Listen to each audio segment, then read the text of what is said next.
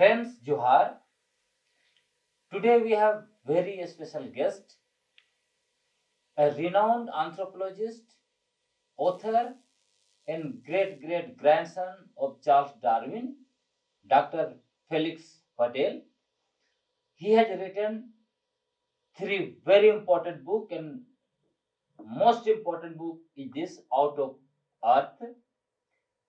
He has worked in India for last 3 decades. So I would welcome Dr. Felix Padel. Johar. So would you like to tell us that how did you started your work in India, or what made you to work in India? Thank you. I would love to. It's a long story, but basically 40 years ago, I was doing my first degrees in Oxford University as an ordinary English person. And when I started anthropology, my classmate at that time was Anthropologist, the writer. But then he was just like me, an anthropology student. And he said, Felix, if you want to understand India, why don't you go and do an MPhil in sociology in Delhi School of Economics? Because to be frank, my teachers there were very deep thinking and very connected with society. And it was maybe the best advice I ever got. So like so many Indians go for higher studies to other countries, I am the opposite. I came to India for my higher studies, and even my PhD, I did it nominally from Oxford, but actually my real supervisors were in India. And actually, I had some really great supervisors in Delhi University, but I would say some of my greatest teachers were Adivasis, just in ordinary villages, who began to teach me. And so I did my field work, I wrote it up, and actually the subject of my first book, instead of studying tribal people, which now seems to me to add insult to injury, I did reverse anthropology. So I studied the British rule in India and the power structure they set up over Adivasis, which in a way still continues. In fact, talking of human rights, when I showed my first book to a superintendent of police in Orissa, he read it very carefully and he said a most amazing thing afterwards. He said, when the British started the police, every time they would go to the tribal village, they would demand a bribe. And you have written that that is still the case. And I'm afraid you're correct. He was an honest policeman. So actually, my work in India has always been to understand the power structures, to understand in a human way that is non-confrontative how people behave with each other. So I've been doing that, and Adivasis have drawn me in over the years till I feel part of your society, as I do part of Indian society. Felix, today is the International Human Rights Day. And when this day comes every year, this book gives me a different picture. It reminds me that for last a decade or so, there has been killing after killing of Adivasis in Chhattisgarh, Odisha, Jharkhand, and other states in this so-called Red Corridor. So in this situation, how to celebrate the International Human Rights Day? That is a really important question. It seems to me like human rights, we know how important it is, and yet the powerful people and countries give it less and less importance. And it's very, very sad, because if we believe in development of any kind, human rights should be absolutely at the center of that. It is the most important index. And unfortunately, India is way down on that index. And as you know, and I'm sure your viewers know too well, Adivasi and Dalits human rights situation is really often very terrible. Yeah, but then, what are the reasons behind this killing of Adivasis? How do you see it? I think one aspect is simply that the human life is not valued, and especially the life of the indigenous people or the poor people is not valued. Actually, I saw a headline just some moments ago that gave me some bit of happiness where the Prime Minister of Iceland, a woman, she said to consider the human well-being as more important than the GDP. And with her was the Prime Minister of New Zealand and the Chief Woman of Scotland. And this, although they are small countries compared to India or Britain or United States, but this is somehow hopeful for me because, especially comparing to GDP, that everywhere we see, like the minerals is valued more than the Adivasis. And when you think about it, that is so truly insane that there is so much to value in Adivasi life, in human life, and you have to value money. It's the wrong set of values. Actually, Felix, I have been seeing that behind every killing, there one or other way, that killing has some kind of mining link. For example, recently the Adivasis who were protesting against Adani company in Chhattisgarh, they want to protect their hill, the Bailadela hill. Yeah. So two of them were caught by the security forces. They took them in the forest and they brutally killed them. And the next day, we came through newspaper. It said that two Naxali were killed in the crossfire.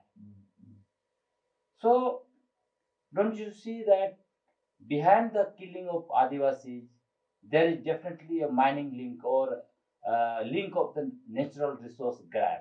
You know that is, like you, that is what I especially am looking at. And my book, Out of This Earth, especially, it's looking at like out of this earth, instead of valuing our mother, the earth, and the human beings who live close to the earth, we are valuing these minerals. And as you say, the extractive industries in some countries like Latin America, it is for oil, or in the Middle East, it's for oil or gas. In Manipur, it's often those carbon deposits. But in Jharkhand, especially, the richer the resources, the worse the human rights now. I could see, it's happening because there is a clear nexus between state and the corporate. So, how do you see this nexus globally? Too close. And because I've looked at most in India, and in India it's very ironic because actually the East India Company was bringing British rule here, and it was one of the world's first corporations, and it made a subsidiary organization to collect the revenue, which is why a district magistrate is called a collector. And that subsidiary was called Government of India. That Government of India was the first creation of the East India Company. And even now, when you look at India's mining policy, it says the government policy should be to facilitate the mining companies. And when you see the police, their role should be seva. It should be service to protect the people. But they do not give security to the people, they give security to the mining companies. It is like a real mafia raj in the name of mining, destroying our mother, the earth. Yeah. And then recently, there was a big mobilization globally against the criminalization of indigenous activists. So, can you a little bit tell us what kind of criminalization is going across the globe against indigenous peoples? I mean, this is happening not only in India, it's happening in several countries in Latin America, maybe especially Brazil, and also in the Philippines. And the UN rapporteur for the rights of indigenous people, Vicky Tauli-Corpuz, is an indigenous woman from the Philippines. And their President Duterte actually declared human rights defenders like terrorists. And how more ironic than that can you be? And Vicky Tauli-Corpuz was on the Philippines list of terrorist people who are liable for assassination. And luckily, she has been taken off that list. But so many human rights defenders are killed in Colombia, in Philippines, in India, as you know well, in Turkey, and in many other countries. Unfortunately, India is such a truly wonderful country with such an amazing history. Why, if India could turn that around and become a leader in protecting human rights? But first, the police should never think they are above the law. They should not be above the law. They are supposed to be upholders of the law. How can they be doing what they do? The policemen should be seriously punished. And I have heard in history that Shivaji, when he was leading his campaigns in Maharashtra, he would not tolerate any abuse of women or citizens by his soldiers. And if any soldier stepped out of line and committed atrocities to civilians, even of the enemy, he would finish them. And I mean, especially police soldiers, of course, they have a difficult role, but their discipline should always involve, first and foremost, no tolerance for abuse of civilians. And that is not the situation now, unfortunately. There has been hue and cry globally on climate change, impact of climate change. But in India, still, not just in history, but still so-called conservationists and economists, they want to eliminate Adivasis from the forest. So can you tell us that what kind of, connection is there between Adivasis and forest? Because I am writing and many others Adivasi writers are now writing that without forest there won't be life, and without Adivasi there won't be forest. So can you explain all? Well, I'm very, very happy that you have released your book, Adivasis and Their Forest, because like the Forest Rights Act was meant to correct the historic injustice, and yet we know how badly it's been implemented. And the historic injustice, to me, as a British person, comes from the worst thing that the British did in India when they created the Forest Department and they undermined the traditional rights of the tribal people to the forest, because it's not just rights that every tribal person traditionally would observe many nigam, many rules of taboos, of restraint in what they would take from nature. They would hunt, they would take from the forest, but they know the limits. They know each species better than the forest officers know. And the sensitive forest officers, when I've met them, they recognize Adivasi knowledge of the forest is much superior to theirs. And the conservationists, especially, they should know better. And actually, many conservationists in India and worldwide have said the Supreme Court ruling on this issue is completely out of order. That's a few days ago, I was hearing in Nagaholi National Park in Karnataka how the tribal people who have lived there for centuries, since before history began, those who have been displaced from the forest, the old people even died within the first 3 years of displacement, many sooner than that. And there is massive pressure on them even now to leave. And same in Madhya Pradesh, same in other states, in Simlipal and Orissa, I believe. And it's not only a massive injustice, it's the worst thing for the forest. Actually, since you spoke about this Forest Rights Act, so what I have found is that Adivasis and other traditional forest dwellers are not being given forest right precisely because the Indian state is committed to hand over the natural resources to the mining company. Exactly. Yeah, that is many cases I have recorded in this book. Yeah. So it is very difficult to get a forest right these days.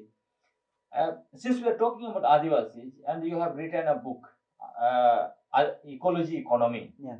So I would like you to connect that how ecology and economy can be, future for the world. Sure.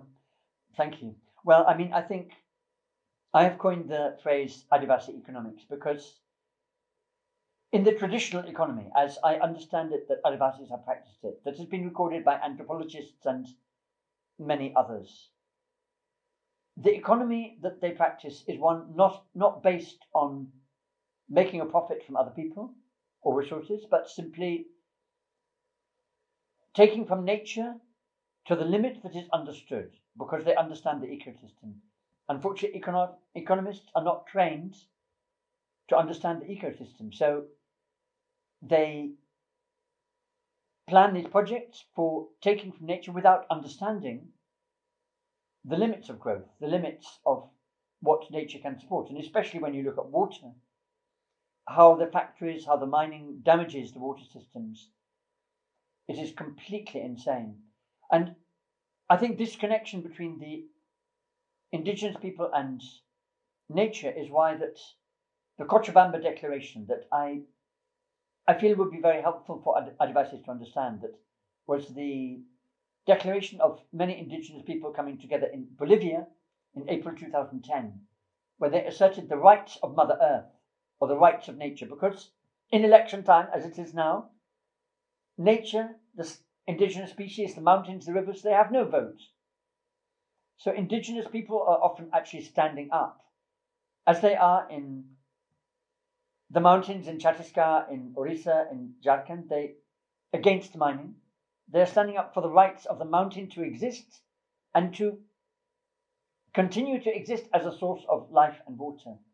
And those rights of nature should be at one with the rights of Adivasis. And like the UN Declaration on the Rights of Indigenous People, the Cochabamba Declaration by Indigenous People on the Rights of Nature, these need to come together. And the Nyamgiri movement, why it succeeded to the extent it has done so far, is because environmentalists and Adivasi rights activists were on the same side.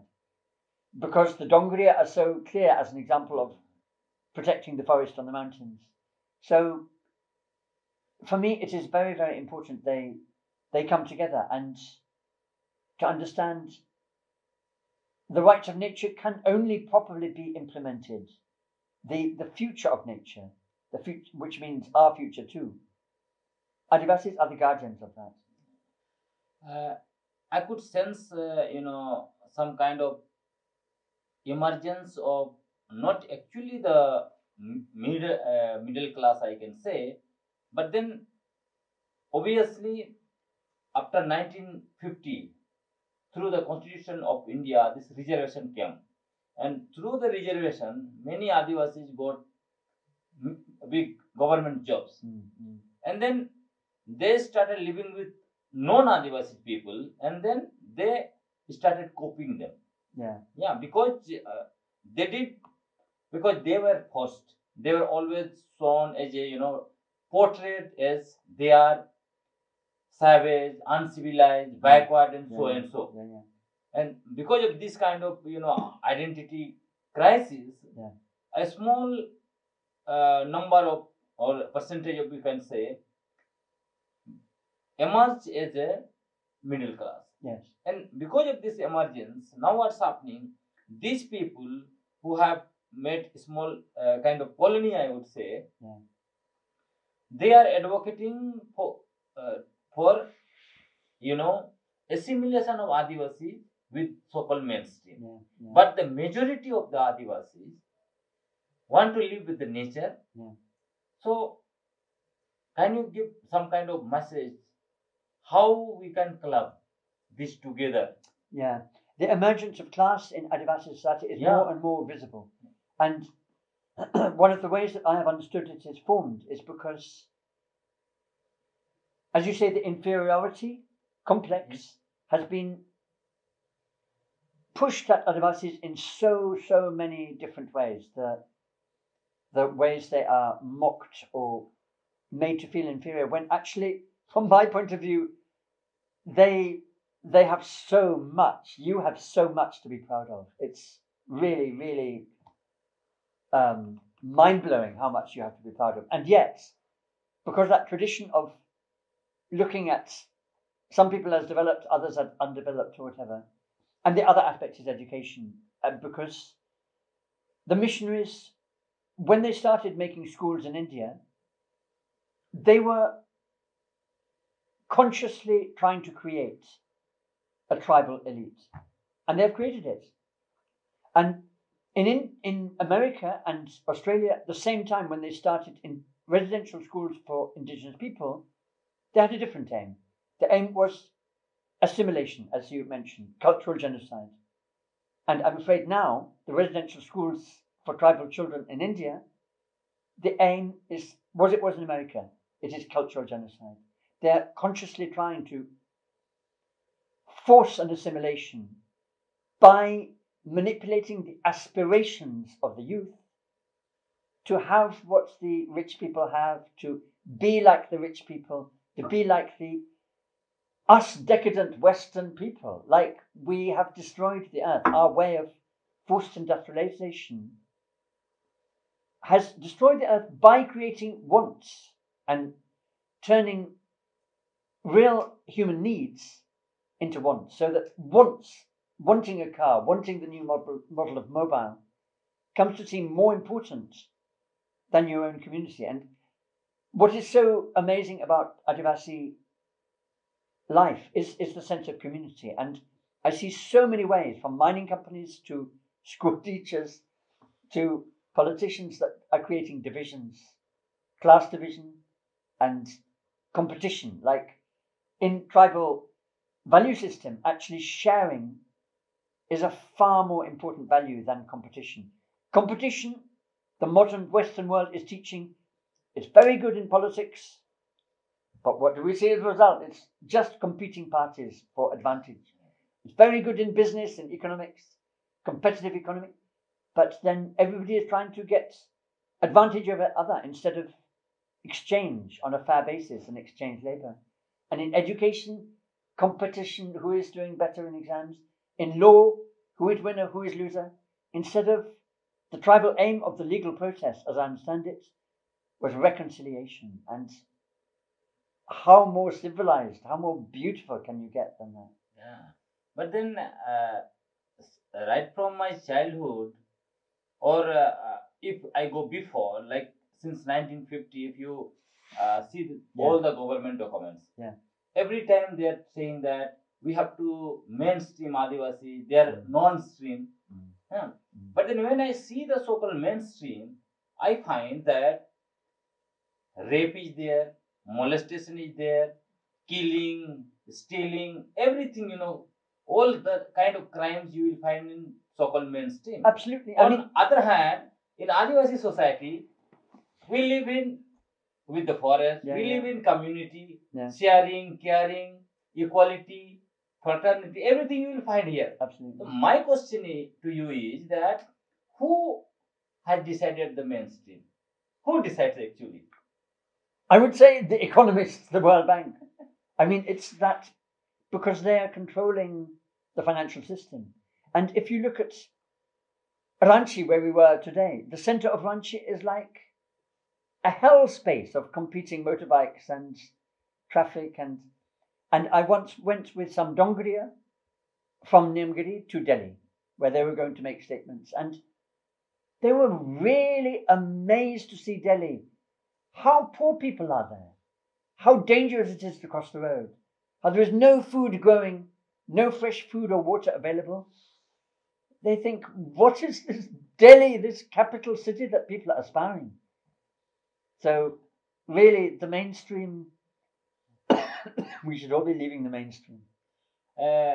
Now, what I see that the Indian state is determined to grab our remaining natural resources and hand it over to the corporate.